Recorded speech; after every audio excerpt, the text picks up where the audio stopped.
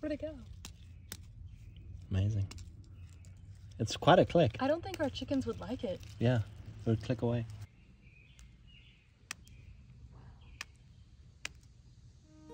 Amazing.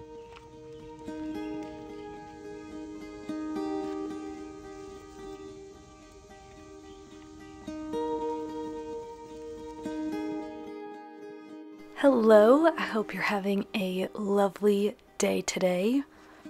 We have a quote on our fridge, and I wish I knew where it came from. I didn't write the credit on the quote. When I first married Scott, he had this habit of writing on note cards or printing off quote photos, and I loved it. I love that he had all of these encouraging quotes on his computer, on note cards, post-it notes, and we would just stick them all over the house for encouragement. And we've moved many times through our marriage, and those little note cards have moved with us. So I also started creating little quotes, and every time we moved, we would go through them and pick out the ones that inspire us and put them around the house. So when we moved into this house, I put this one on our refrigerator. It says, "The quality of life is in proportion always to the capacity for delight." I said it in the last video. I talked about how I'm on a journey of believing that today is blessed, choosing to believe that I am blessed today. I don't have to wait until all of our hopes and dreams come true to consider myself blessed. And I thought that tied right in with this quote, "The quality of life is in proportion always to the capacity for delight." And then this reminded me of another quote. A few years ago, one of you gifted me with a book series from Layla Lawler. She has 3 books. They're called the Summa Domestica. One of the first chapters in her first book, she talks about the importance of both having order in the home and having wonder in the home. And that has always stuck with me through the years. Wonder is a little bit more of a natural thing for me, whereas order is more of a discipline. But I know how important order is for me, because when there is order, there is peace, and it gives me space for wonder. Good morning. Yeah, welcome. Especially how small those wings are all furled in. Yeah.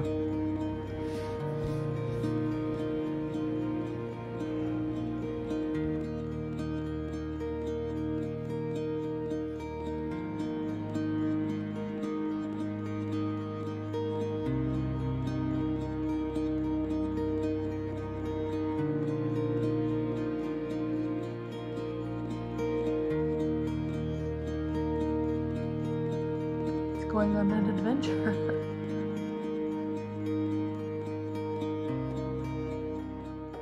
We actually got to hear the crackling of that butterfly coming out of the cocoon, and I've always wanted to see it come out. It was already out by the time we realized where the sound was coming from, but I've never seen the butterfly with the wings so compact. It has been so much fun getting back into finding caterpillars and seeing the whole transformation process of a caterpillar to a butterfly. It just makes you so in awe of our God and how creative He is and how big He is, and also how in the details He is. Back to the order and wonder side of things. For me, order is creating systems to make the home economy run smoother. I feel like that is my role in being a housewife, a homemaker, is to create systems that make a functioning home. That's why I love the concept of the home economy, because for those of us who are not naturally gifted in order, it gives a tangible vision of practical, simple, small steps of things that we can be doing to create order within our home by how we steward our time, money, and resources. So I thought I would share with you some fun deals that I found today. So 2 days ago, I went to Publix and I saw this shampoo and conditioner in their clearance section for $4.49. And I got 1 bottle of each of the shampoo and conditioner because I wasn't sure if I was going to like this brand. I know I've had it in the past, but I think that's when we lived in a house with really hard water. And so I wasn't sure if I liked it or if it was just the water from where we lived. So I bought a bottle of each. And yesterday I washed my hair with it and my hair feels so clean and nice. And I told Scott, oh, I wish I would have bought all the bottles that they had on clearance, because when I went to we have I would call it a health food store. I feel like it's similar to Whole Foods, and there's only like 6 or 7 of them in the country, and it's a regional grocery store. So I like going there because we don't shop at Whole Foods, and they had this brand, and for a smaller bottle, it was $12. Obviously it wasn't on sale, but then I realized how good of a deal this was for $4.49. So I was driving past that Publix today and I decided to go and see if there happened to be any bottles left. I didn't have much hope, but I figured I would check, and there was a bottle of each left of the shampoo and conditioner. So I got those, and then added to the clearance shelf were these kitchen bags, which I just took our trash out this morning and I saw that our kitchen trash bags were running low, and usually I will wait till they're on sale to buy them. And when I saw these were on clearance, I was so excited. I went back to see if $5.19 was a good deal. I thought it was a good deal, but I always go back and look at the normal trash bag section, and obviously they are discontinuing these because it is the tie kind instead of the drawstring. And so the drawstring ones that were there's 100 of them in the box, and it was $18 for 100 bags, and I got the 90 bag one for $5.19, and they had 4 boxes, so I went ahead and got all 4 of them because that will save us money in the long term, and we will not have to buy trash bags for our kitchen for years, I'm presuming. Then on my way out past the trash bags, I saw there was a shelf and they had the Mineral Fusion nail polish on clearance, and normally it's $10 and they had it marked down to $7.49. I am not a huge nail polish person, but I do like to wear it on certain occasions. So I thought that this color was really pretty. You can actually see I've painted my nails already with this color. And I also thought that this top coat gel was really nice. If I don't want to paint my nails, then I can just do a clear coat. So I get to the register, and this one rings up for $10. It didn't show up on clearance. I was at the self-checkout, so I asked the guy for help and said that the sign said they were on clearance. So then we scanned this one, and this one did show up that it was $7.49. So then he went in and just made this one priced out to $0. And I must have given him a very funny look. He was like, oh, if something rings up wrong and the price on the shelf is different, then we give it to you for free. It's part of our store policy. And I was shocked. I couldn't believe it. And you know, that's happened to me at Publix before, but it obviously doesn't happen enough for me to remember that that's a thing that they do. And I was so thankful. As I was walking out to the car, I was like, God, you are so much fun. Like, obviously I was happy to pay $7.50 for both of them, but what are the odds? They gave it to me for free. So $7.50 for both of these. And so I did my nails when I got home, and I really like the color of it. If you are interested in the color, it is bare minimum, and then this one is just the gel top coat. So then I had to go to the store that I usually go to.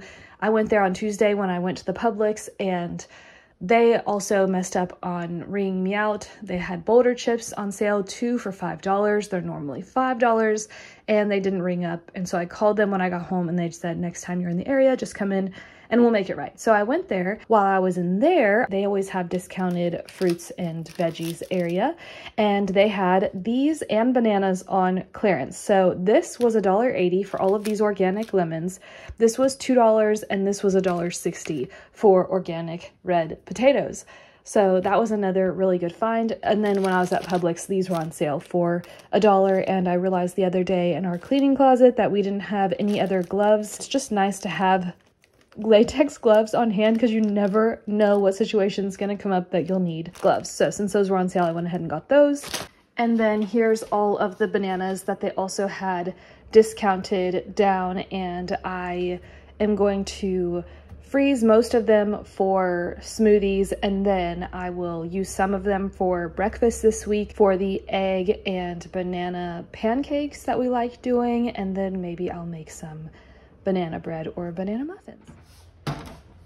As much as I love the concept of creating a home of order and wonder, because I think both of those things contribute to being able to delight in your life, the moment that I try to do either of those in my own strength is when fruitlessness happens, or I get burnt out because I am so dependent upon myself. It brings us back to John 15, when Jesus says, "Abide in me and I in you, as the branch cannot bear fruit by itself unless it abides in the vine. Neither can you unless you abide in me. I am the vine, you are the branches. Whoever abides in me and I in him, he it is that bears much fruit, for apart from me you can do nothing." Do you want to open it? So pretty.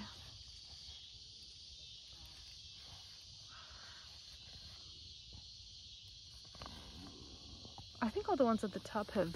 Yeah. Yeah, they're all opened.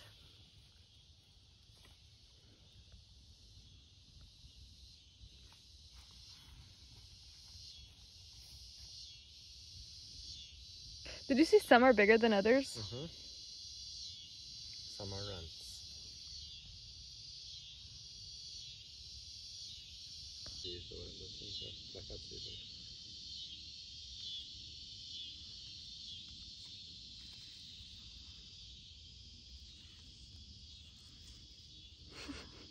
Wrong way. Oh, there it goes. Go on.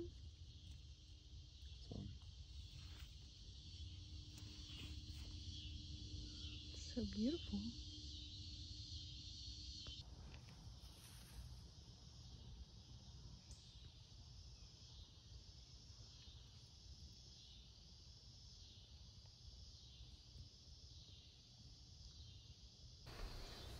And so Jesus says clearly, if you want to bear fruit, abide in me, for apart from me, you can do nothing. And I do notice that with my personal life. If I am not being intentional with my time with Jesus, or praying or worshiping, then that is the open door for chaos to come into the house, of things just not getting done. And that same goes for losing wonder. The desire to go outside is gone. The desire to move your body is gone, or enjoy creation. It's a doom loop cycle that the enemy wants to get us in. So if you ever end up in a place like that, for me, what has helped me so much years ago, probably 10 years ago, I listened to a guy named Graham Cook, and he shared a story. When he spends time with the Lord reading his Bible, he will make a cup of tea for himself and for Jesus. It inspired me so much. And in my last video, I talked about how 2019 was just one of the hardest years we've ever gone through. And I cannot count how many times that year alone, I did that so many times where I made a cup of tea for me and by faith made a cup of tea for Jesus, because I was struggling. I was like, God, it does not feel that you're with me. It doesn't feel like you are here. But by faith, I know that you're here. I know that you see me, and I'm going to talk to you as if you're sitting on the couch right next to me. Because the alternative is cutting off relationship and being in despair. And I know to some of you that may sound so bizarre. I'm not here to be a theological person. This is my childlike faith journey. I don't have anything you can have.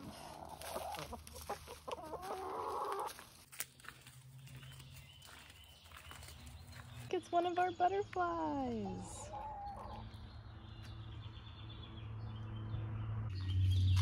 Here is the compost. The tomatoes growing out of it. Scott's mowing, so he's putting all the grass on it. So I am going to put this right on top because there will be more grass coming. I'm working on putting strings up for this row of tomatoes. This was the last group to get planted. This whole row is the row that our neighbor gave us, and all the tomatoes in there are huge, so big. This row is, I believe, either Brandywine or Pruden Purple. These two rows are cherry tomatoes, and they've gotten so big. You can see that they're growing taller than the conduit pipes, like much taller. Last night I was trying to weave this one up and I broke it. It's not that big of a deal because there will be suckers that grow out, which is fine, but you can see just how prolific they are, and they're finally turning red. We've picked our first big cherry tomato off this left side, and tonight I'm gonna come out here and pick a whole bunch of basil to put in the dehydrator. But they're also massive cherry tomatoes.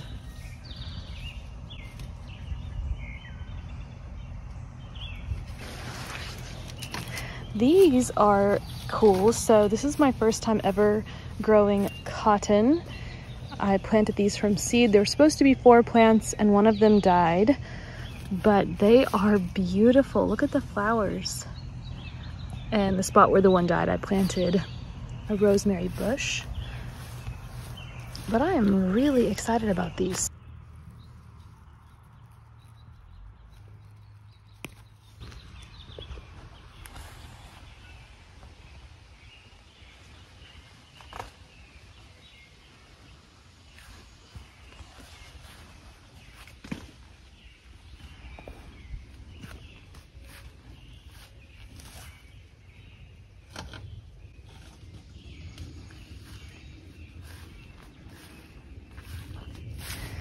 The worms have destroyed what was left of the kale, so we've been feeding it to our chickens and they have been enjoying it.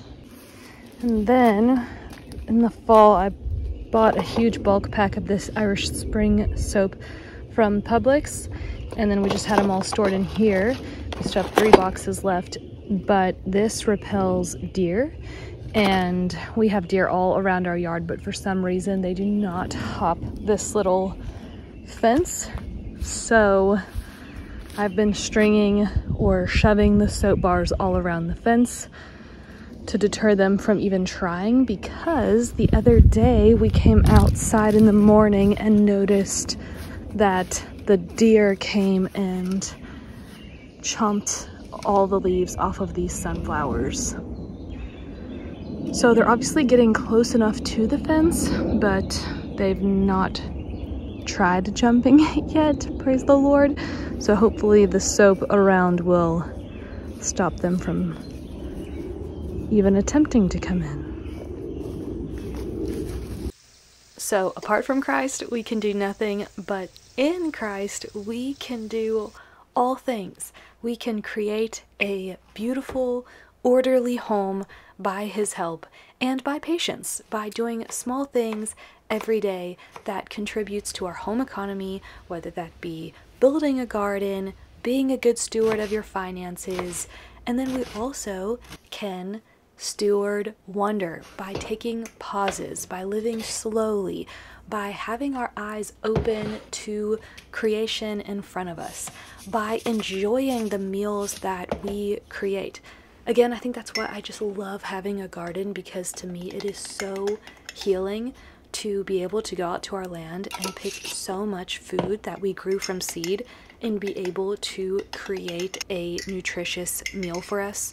For us, the garden is so much more than just it being something to save money on food.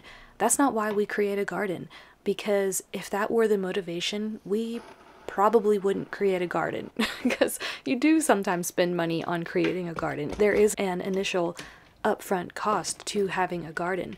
So if you're doing it just to save money, you're probably going to be disappointed. But if you're doing it to get in touch with who God created you to be, it's going back to Eden, where God placed Adam and Eve, of being a steward of the land. And if you are in a season where you don't even have land, that could be as simple as sprouting seeds in your house in a jar, which is what I was doing earlier with the wheat berries. I've been sprouting the wheat berries so that way they're easier to digest when we grind them. Or it could be growing basil on a windowsill. No matter the season that you're in, you can be creating with the work of your hands. You can be enjoying Eden.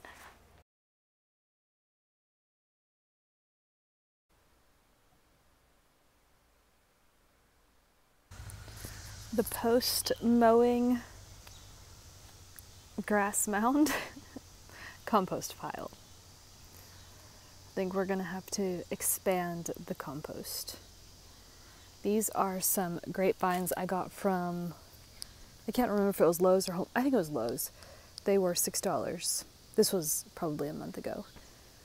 And we still need to figure out where to plant them. We were gonna plant them outside of the fence, which is where they were, and then the deer ate them all up. So they've now been moved into the fenced-in area, and we're thinking of putting it right along this area. It's 8:30 at night. This is my favorite time of the day to be in the garden, which sounds peculiar, but it's so peaceful. It's cool. We are blessed with having afternoon shade in the garden because of the big tree, which sometimes I think slows some growing down, but I think for the hot summer months, it's actually working in our favor for the garden. These tomatoes are my bush tomatoes, and they are all over the place. We've tried to keep them standing up, and they're just kind of flopping all over the place, but I'm excited to see them starting to turn. And these ones are the, I think it's Ace 55 tomatoes, but they're bush tomatoes. They're determinate ones.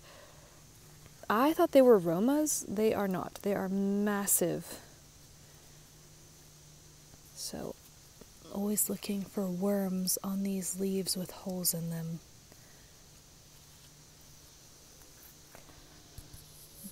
But yeah, this is all fallen over. But they're doing really well. All right, time to cut this basil. My mom grew this basil from seed and then gave me the little tiny starts, and they've done really well because I've struggled with basil this year.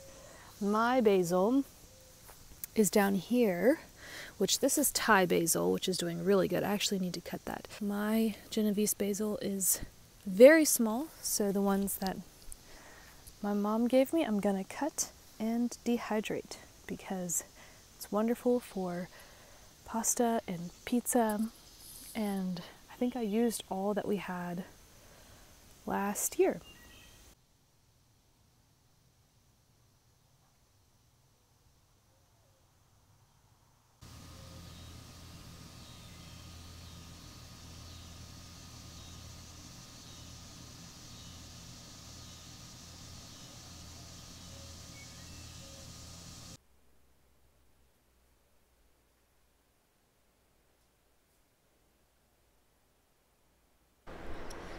These three were the last of our butterflies that we hatched in the house, and they are just so beautiful. It was such a fun process.